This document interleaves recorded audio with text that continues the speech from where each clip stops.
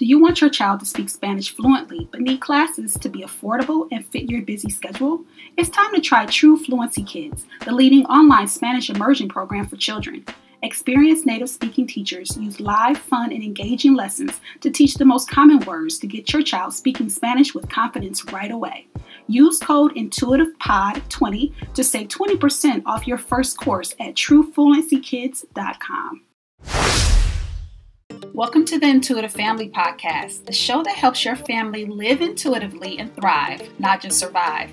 I'm your host, Camille Kirksey. Join me as I share the stories of families living outside the norm, who embrace the power of intuition to make unconventional choices that align with their family values and not those of the Joneses. I can't wait for you to meet today's guests, so without further ado, let's start the show.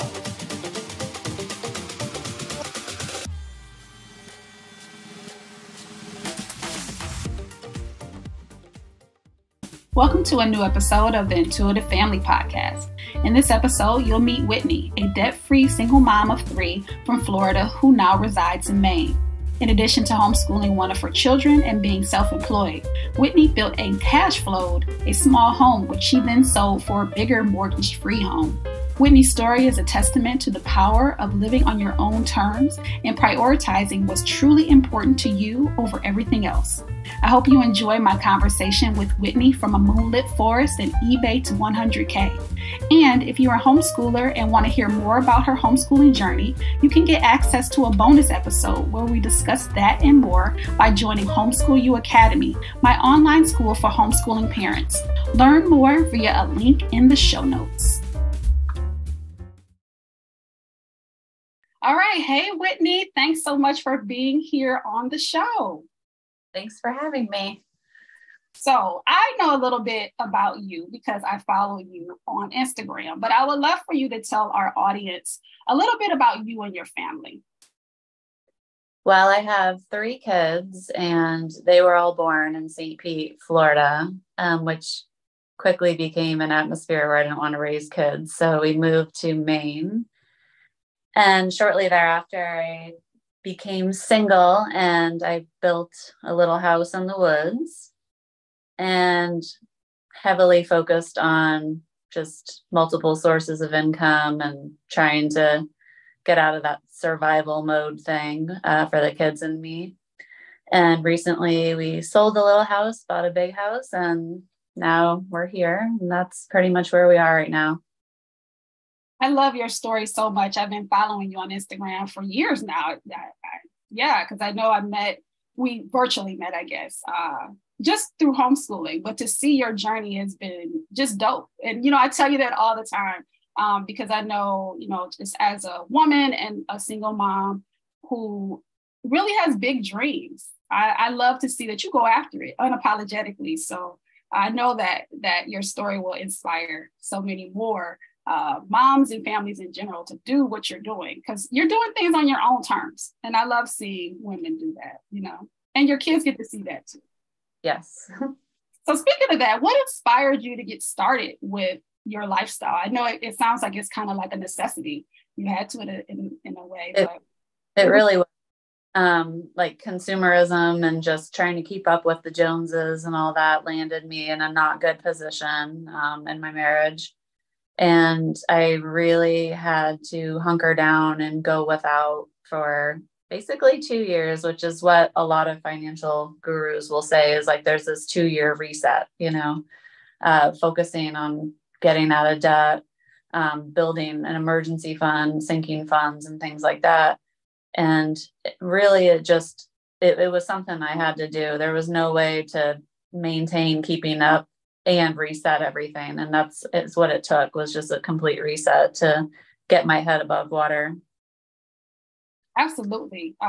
That's a big transition to go from married with kids to not, and moving to, moving in itself is enough, but having to do that and then worrying about money and debt. And that's some things I want to get into, like, because I know you're big into budgeting and you're doing a lot of what you do like with cash, and that is so different, lifestyle that you're choosing. I love that. Even if it comes from a place of necessity, it's still something that is to be proud of, because just because you were forced, you feel like you were forced to that place you didn't allow yourself to stay there. So I love that. Yeah. So I know you're a homeschooler. One of your children homeschools and the other two go to school, and you're really into budgeting and thrifting, and real estate, which is most people only do one, but you have all these going on. And I would love to know, and this is such a loaded question, because it's like when people ask, what's a typical day? It's like, well, there probably isn't a typical day, but I would love to get a peek into what would be your typical routine, or how your day goes when you're managing all these things. Well, luckily right now it's summer, so there's that, but I wake up early. I kind of assess, how many orders I have that need to go out, and I head out to my storage barn and start processing orders. Get cleaned up, get ready for the day. People are waking up, kind of get everybody settled and doing what they need to be doing, in time to watch the stock market open at 9:30. I start watching it around 9 and kind of decide if I'm doing anything with that particular day. And if I am, I stay home and do that. And if not, shortly thereafter, I pack up and head out and go to the thrift stores and go sourcing, so they call it. And then everything's a drag for me here in Maine. So I'm gone a couple hours, photograph, get all my listings cranked out in time to basically do dinner, and then I'm done for the day thereafter. Yeah. Yeah. It's so wild to see the finds that you get, because when I go to the thrift store, it's nothing. And I'm like, you're just in a place that always has these awesome things. Is there some type of like system that you have? Or I don't want you to give away your secrets, but like, how do you find such good things that actually turn a profit? Well, basically it's learning to recognize what's junk, because that's 95% of the battle. So when you can kind of scan through everything, there'll be, things that are left. And if you don't know what they are, look them up. And if you do know what they are and they're good, pick them up. So that's pretty much what I do. Just learning to weed out everything that's just, junk. Yeah, that's definitely a skill set, because if you don't know what you're looking for, or even I see how people like go to the stores, regular box stores, and they're looking on the end cap, and it's like, yeah, it's a good price, but is it worth it? Are you going to make money from it? So it's definitely a skill. I love that. And you're like so good at it. So I'm like, wow. Yeah, for sure. So I have a question about intuition. I don't know this to be true for you, but I have a real good sense that intuition is a big driver and how you kind of move through your days and through your world. So I would love to know how intuition plays a part in your family's journey in just your everyday life. Right. Well, ever since I decided that I wanted to be a mother, early in my marriage, I knew that it was never going to intuitively be okay with me, personally, to have a baby and then have that baby transition into a daycare setting at 6 weeks. If there's people that works for, amen, hallelujah. I knew for me as like an attached parent, with my parenting ambitions that I had as far as like attached parenting, breastfeeding, things like that. I knew that wasn't going to be conducive with what I wanted. So I knew I needed to start a business. I needed to be able to work out of the home, things like that. So just kind of knowing what I wanted intuitively, I had to shape everything around it. And it kind of is the same thing as why I just had to buy this house cash, is because as long as I want to be home and I want to homeschool and I want to be able to be like, people are sick, I'm not working today. I don't work for anybody else. As long as I want to dictate how my days go, I intuitively knew I was going to have to do things differently.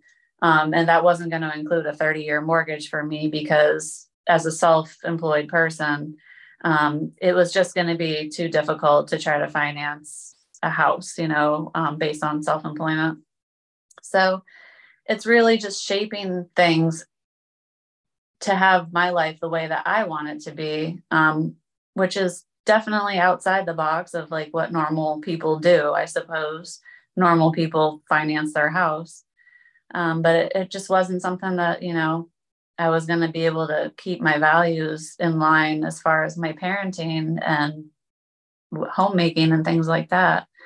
And keep doing what I want to do every day if I was going to try to do what everybody else did, if that makes sense. Oh, absolutely. Yeah, I think a lot of people that are like on this journey already or have lived with it a long time feel the same way. Like you just know something inside of you tells you, like the typical path that most of us are conditioned to follow doesn't feel right. And you may not know, the specifics of like how and why, but you just know your gut's telling you something that's not for me, Like they say, like being in debt is normal. Like, and in that sense, let me be weird because I don't want to do that. And I mean, I do, obviously have payments for certain things, but no credit cards and no mortgage or any of that. So I keep really low overhead so that there is just minute things that I have control over because I am responsible for 3 little people, and one of them wants to be home and,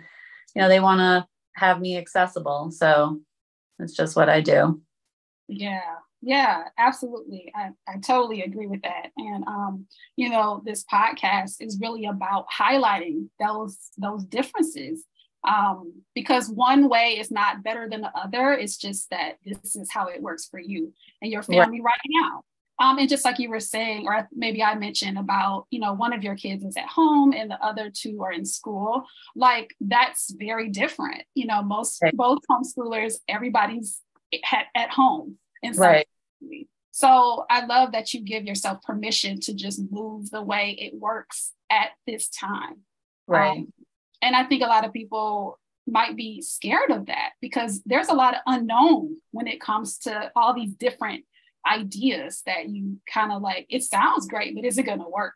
And I love that you try it and see. And that's what I think is really inspiring to me. That, yeah, I love that. So what's something you wish you would have known when you started all of this in the very, very beginning of your journey? Don't accrue debt. There's that. And I mean, get with someone who shares your long-term outlook. And a lot of times when you're 20 something, you don't always know what it is. So I get that. But, finance being the number one cause of divorce, for example, and things like that, just don't normalize doing things that are not healthy financially for yourself. That's one thing that I wish I would have known. And student loans, no. Don't get me started on all that. Yeah, I didn't come to really understand money until probably my late 20s. And by then it's kind of, it's not too late, but you've developed some habits that you have to overcome. So yes, I totally see why that would be something, especially with the type of lifestyle that you knew was important to you. That just wasn't going to be an option. So let me just ask you about that. When it comes to budgeting and finance and stocks and things like that, which a lot of those things can be so intimidating, especially to women. And when you're a single mom, that's even more like, how am I going to do and learn all that kind of stuff? I kind of get a sense of how it got started, but what drives you in that place? What makes it so important that, you don't have debt and you manage your money well? And I'm sure you pass these values on to your kids. What drives that for you? I think I was heavily impacted by like social media, and there's like a couple of gurus who I started following, and I was just like, wow, that's not normal, or wow, that is easy, or wow, you have to stop thinking that everybody's smarter than you. You have to pick a couple people that are doing what you want to be doing and hone in on what it is that they're doing and decide that they're not smarter than you, and just start mimicking the habits of successful people. And that's pretty much what I did. And I think that's just an important thing for women too, is it, like you were saying, for a woman, it seems like trading stock or whatever is maybe not, what women do, but there's a lot of really profitable women traders and excellent resellers that I follow who have kids at home, several homeschoolers who resell. So basically finding people doing what you want to do and just honing on those skills. I totally agree with that, because it's so easy to, like you said, see all these people doing all these different things and they appear successful, but it's like, is that really going to work for me? And to see, especially if you're someone who is not trying to follow the traditional path, because the traditional path is like an abundance of people doing that. But with the internet, and especially social media, we get to see all these different kind of people that are still successful in their own right. And even for me, being a Black mom or a Black woman, I don't get to always see myself. So if you're a different kind of thinker, or you just live in a different way that isn't considered like standard, it's so cool when you find people that really resonate with you and you can learn. It's isolating though, right? Very much so. Yeah. Really, that's something that I deal with. I don't know if you deal with that, like you said, as a Black woman, as a homeschooler, and, doing things that are not mainstream, as far as like schooling or whatever. Or for me with like the debt or the homeschool or stuff like that. It is isolating because, I think people, I don't know, they see like how you're doing things differently and how you move differently. And I think sometimes they kind of resent it, or sometimes they don't respect it. I don't know. It's an isolating thing, doing things differently. Yeah. I think too, when you're in, you probably resonate with this, you're different. You're a different type of person, even as a kid, something's a little bit different. You don't go about it the same way. So I think, when you become an adult, you have the freedom to explore that and to find your people.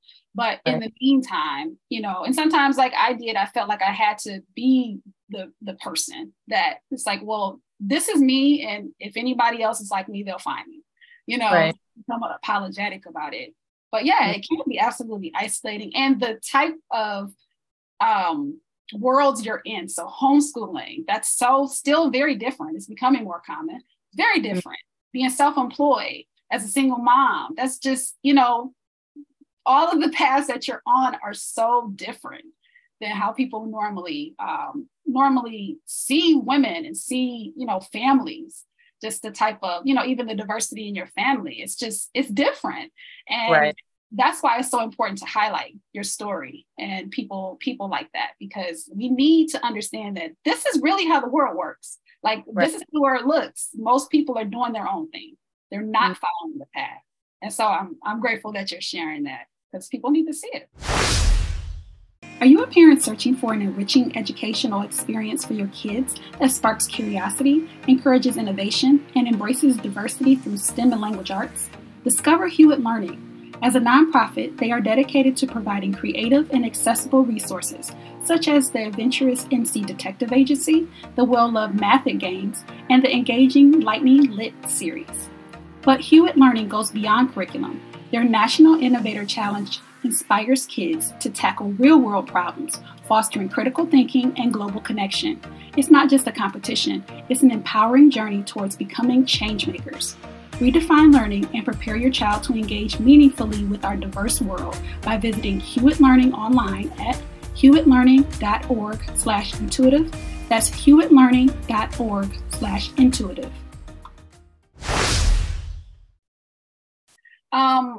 Speaking of challenges, what's the biggest challenge you faced and how did you overcome it?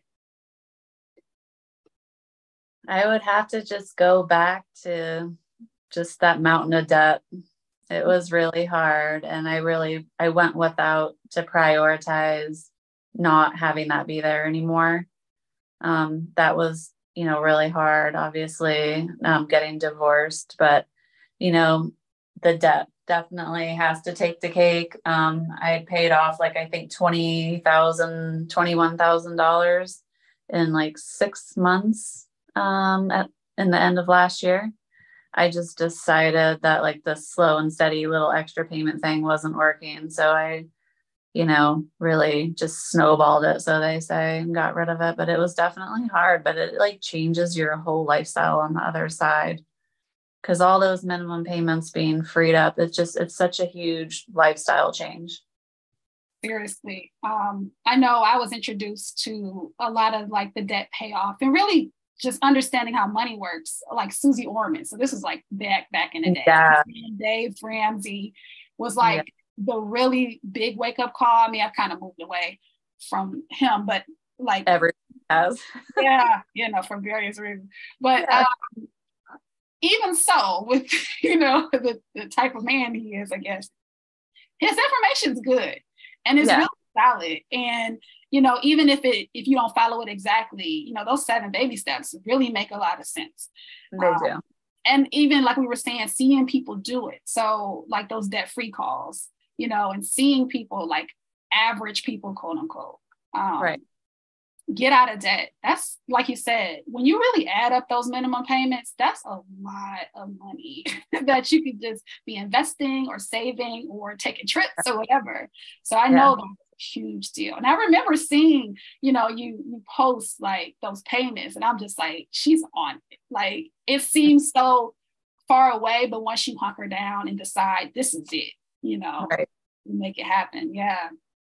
That's awesome. So let's turn it around a little bit and talk about success. So what does success look like for you and your family? Success for me has consistently meant being the owner of my time. I do what I want within, and I have to crank out a certain amount of things every day, the majority of days, in order to keep it that way, of course. But I'm still, I take off the entire month of November, more or less. I do what I want. That's success. Success is being the owner of your own time and not having somebody else dictate, whether or not you're going to be able to stay home with your sick kid that day, things like that. So, I mean, to me, that's success. Yeah. Yeah. And it seems so out of reach when you're not in that mode of, when I remember coming home when I had my daughter, and I had always worked. And she's the third one. So always worked. And that transition of, okay, now, I can do what I want, but it's like, that's a whole new world to actually own your time. Like you can't get that with, being a week off of work or 2 weeks off of work. It takes, because you have to really prioritize what needs to be done. Like you said, you have a certain amount of orders to do, a certain amount of things. Right. But it's really a mindset shift more than anything. And I mean, there's absolutely nothing wrong with having a 9 to 5. Absolutely not. 9 to 5, and it's like they're saying being able to survive on a 9 to 5 now is almost obsolete. Like it's so hard for people. That secondary stream of income, focusing on multiple streams of income. I probably have like 7 or 10. I don't even know right now. But it's a game changer. So it's not about, having a 9 to 5 is going to make my life suck or whatever. Having a 9 to 5 is such a huge launching pad that when you start having other streams of income to supplement, start taking one bill, taking an alternative stream of income, grow that stream of income to where it covers that one bill, then take another bill and cover that with dividend income or, different reselling or whatever. Eventually there's no dependence on that 9 to 5, and you can keep it or you cannot, so, and that's when that time freedom comes into play, because look, I'm taking time off from my 9 to 5 and you're not all bent out of shape wondering, is it going to be signed off on? Is it going to be okay? Well, it's, I'm telling you how it's going to be, because you have that power back. So you can do both simultaneously, kind of regain your financial power and have the 9 to 5. So I think it's important to say that, because I don't ever want to shame traditional 9 to 5ers. I totally agree. And I think I wish I would have known that when I had my 9 to 5, or if you're a 2-income family, really having that mindset to be like, okay, one income is for taking care of the house and everything else is for not bills, but debt or whatever you want to do. Right. And it's such a game changer when you know that. And for some reason, that's just not like taught. I don't expect to be taught in school at all. But maybe sometimes it is, but like really learning like the multiple streams of income. I mean, that's a whole nother podcast episode to really understand how powerful that is. And it's not as complex as it used to be because the internet and passive income and all these types of things. Yeah, we can dig into that. Should be able to have a secondary income. Mm-hmm. Yeah. And it really, if you can't, if it's not like a mental health issue with your job and you can just go in there and do what you need to do, like you said, that is your security to a certain extent. Right. And then this extra is just like icing on the cake, and you can really start transitioning however you want to, even if you never leave your 9 to 5. Yeah, I think thanks for mentioning that, because I don't want it to seem like the only way is to be a stay-at-home mom who doesn't, have a job or has her own job, because we do all the things. Cool. And I mean, there people are like, well, I can't homeschool because I have a 9 to 5. School doesn't have to take place during 9 and 5. Or it can be, you can designate and whatnot while you're not there too. So there's so many ways to make life work for you that are non-traditional. Absolutely. It's the freedom to understand that you can, and then to be, to give yourself permission to do it and to try. Because the worst case scenario is that it doesn't work. And then it's like, well, what else can we try? Kind of thing. So, yeah, absolutely. What advice would you give your younger self? Or what would you tell others who want to get started with thrifting or stocks or budgeting, or maybe just, debt payoff? What would you, I know you would tell them, don't even get into debt, sure, but. Find some people, like they say, like you're the culmination of like your 5 closest friends. Well, if you're an introvert, maybe your 5 closest mentors or whatever. It doesn't have to be real life, obviously, but when you're scrolling mindlessly on social media, I would say switch gears was what I did. Is I got desperate. So I started following a slew of people and implementing what they did. And that was basically some advice that I would give, is just kind of cut back on the mindless scrolling and turn it into educational and beneficial scrolling, because it'll trickle over into your thought process, and then it starts the ball rolling on change. So that's great advice. And I actually think I saw something recently about, the term micro learning, and, the TikToks and the Instagrams, and that really, those little 30-second, if it even takes that long, videos can really be a game changer. Right. And really support. And how the algorithm works. Once you start watching them, more and more come to you. Yep. Yeah. And it can really change your life in ways. Absolutely. I love that. So let's do a really quick lightning round of questions. Okay. And whatever comes to mind, say it. Don't even think about it. Your favorite drink? Iced coffee. Introvert or extrovert? Introvert all day. Do that one. Night owl or early bird? That one's contingent on the day. It can be both. Yeah. Favorite season of the year? Fall. Last TV show you binged and loved? Hoarders. I didn't really love it, but it was comical and it was entertaining. So. Okay. That is inspirational in its own right. In so many ways. Well, Whitney, thank you so much for being on the show. I really love talking to you finally. And I appreciate your time. Yeah, thank you. I appreciate being on. I loved my conversation with Whitney, and I hope you did too. You can find Whitney on Instagram at a Moonlit Forest and eBay to 100K, linked in the show notes. And remember, if you're a homeschooler and want to hear more about her homeschooling journey, you can get access to a bonus episode where we discuss that and more by joining Homeschool You Academy, my online school for homeschooling parents. Learn more via a link in the show notes.